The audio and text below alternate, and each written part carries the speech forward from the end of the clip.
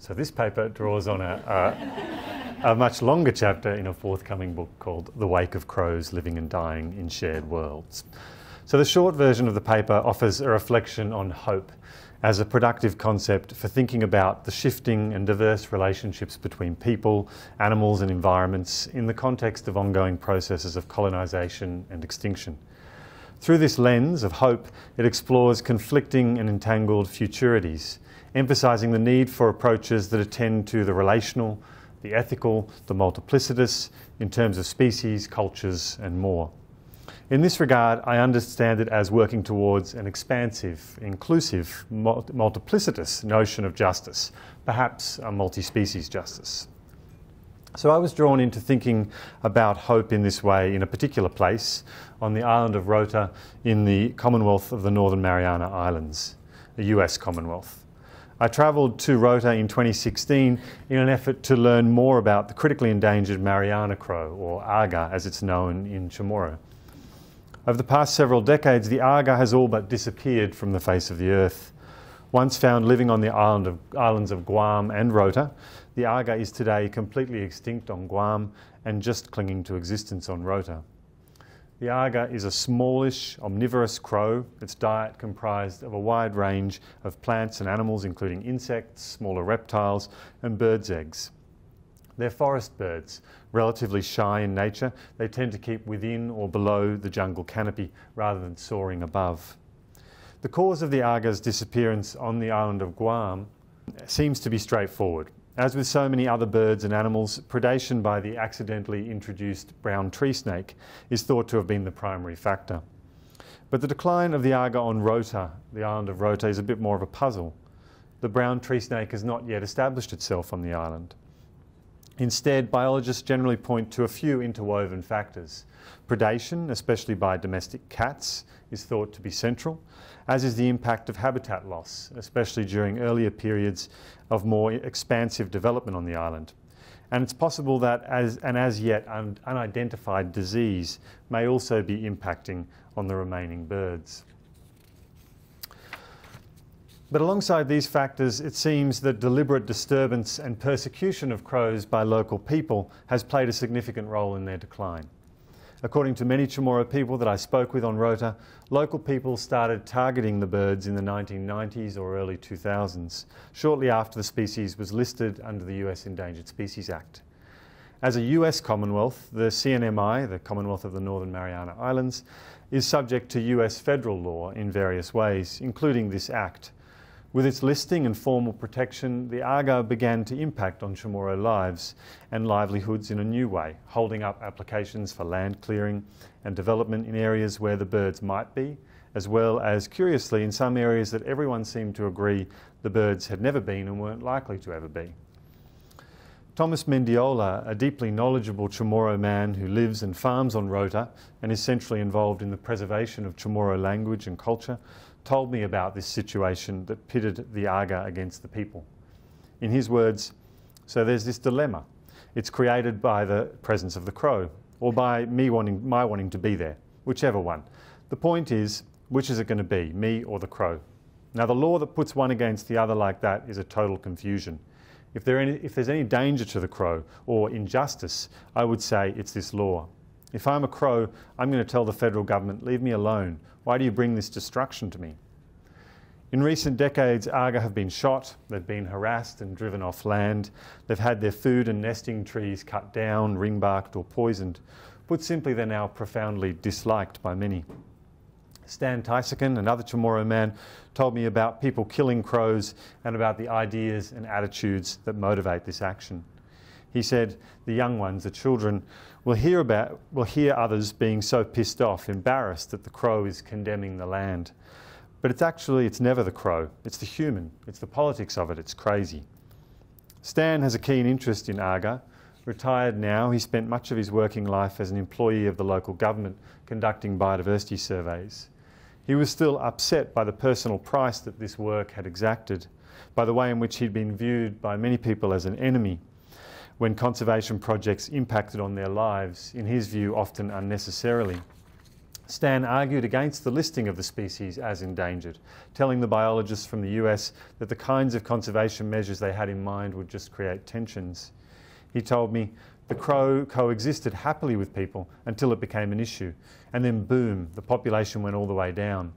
Is that how you say you're a conservation biologist? You've got to know the people first. It's not possible to quantify the extent of the impact of this persecution of crows by local people. But without exception, the people that I spoke to said that they knew about people killing aga and or removing their habitat in a targeted manner, and most of them had seen it or taken part in it themselves. During my time in Rota, I was particularly interested in the dreams for the future that the aga was seen to be interrupting. Aga conservation has held up the allocation of Chamorro homestead lands and prevented people from clearing lands to plant crops. In some cases, the bird's presence has very literally brought development projects to a halt. But beyond the immediate and the tangible, the aga has become powerfully freighted with meaning, pervasively linked in the public imagination with all of what is preventing the development of this island, of its economy and of people's standards of living.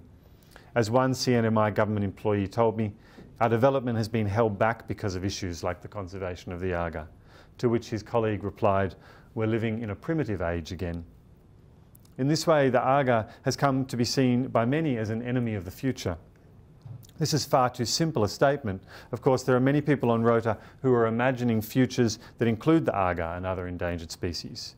When I met with the island's mayor, for example, he enthusiastically mentioned to me his vision for an island economy in which ecotourism played a central role. From this perspective, development and conservation might be sustained together. This is yet another potential site for the strange phenomenon that Paige West has described as conservation as development. For the most part, however, it seemed to me that conservation and development on Rota were still more commonly being seen as opposing forces. People's hopes for a better life for them and their families were seen to be threatened, not nurtured by aga. I don't have a simple solution to this difficult situation. In my telling of this story, I've not done justice to all of the complex histories and ongoing realities of colonisation in this US Commonwealth.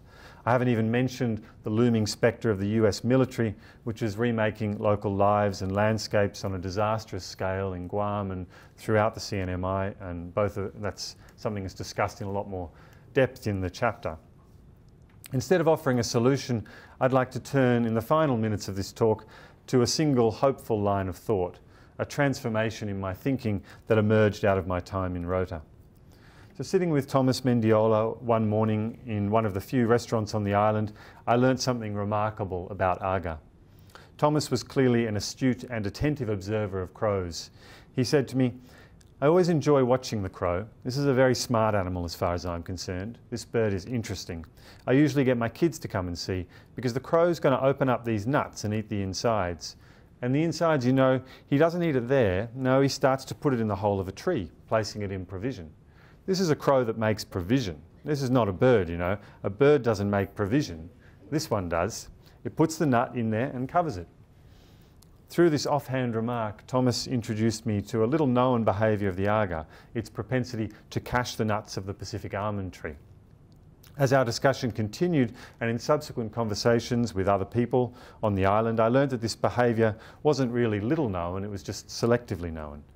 Although looking through the biological literature on the species, I was unable to find any mention of this caching behaviour, although it is very common amongst corvids. Chamorro people seemed to be very well aware of it.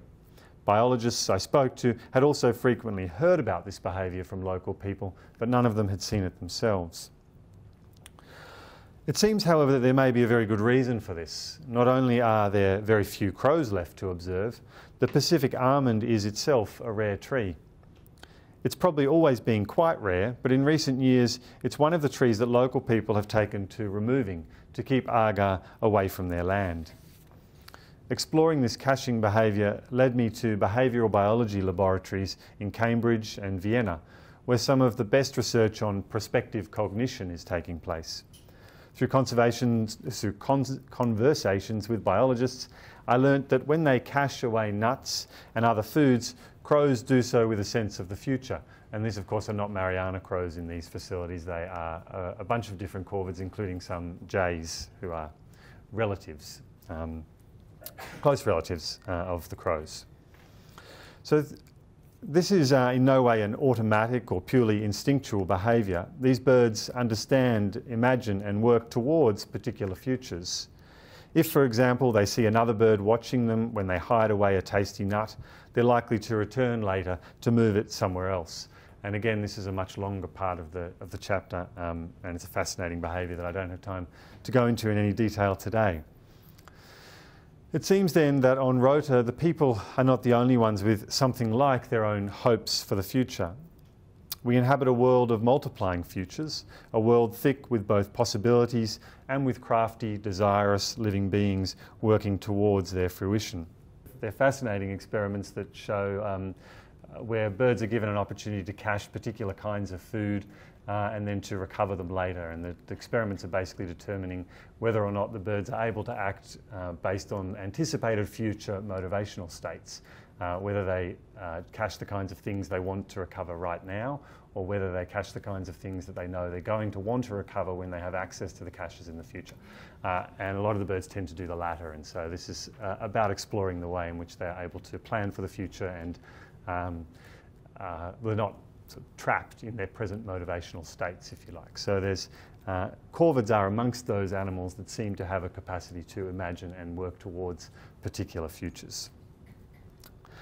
Okay, so I was struck by Thomas's use of provisioning to describe this behaviour. The Oxford English Dictionary tells us that provision involves foresight, prevision, looking ahead, especially foresight carefully exercised, prudence or care. So to make provision is to act on previsioning, to make room and take care of and for what might come. This is an incredibly apt term. If Aga are engaged in acts of hope when they cache away their almonds, then these are not simply acts of naive optimism or wishful thinking, rather they are concrete acts of placing, of covering, of monitoring and perhaps relocating. They are active labours of care for the future. In this way, Thomas, via the crows, taught me to reimagine what care might be. There's a tendency in much of the Western philosophical canon, but more broadly than this too, to view hope as an internal feeling, an optimistic psychological state, taken up by a subject in relation to an external world. From this perspective, hope might be understood as a feeling of expectation and desire for a certain thing to happen. In this way, hope is often understood to be part of an immaterial space, somehow distinct from material reality, from the way the world actually is. In contrast, Thomas and others on Rota and Guam taught me that hope is a part of the material order of things. Hope is an integral part of the way in which worlds come into being and pass away, of the enactment of what is. In this context, hopes are profoundly relational, perhaps even ecological possibilities. They arise out of and are only possible within webs of enabling relationship. In other words, we do not and cannot hope alone. As such, we must cultivate modes of attentiveness to others' hopes, to the futures they imagine and desire, and the broader relationships that nurture these lives and possibilities.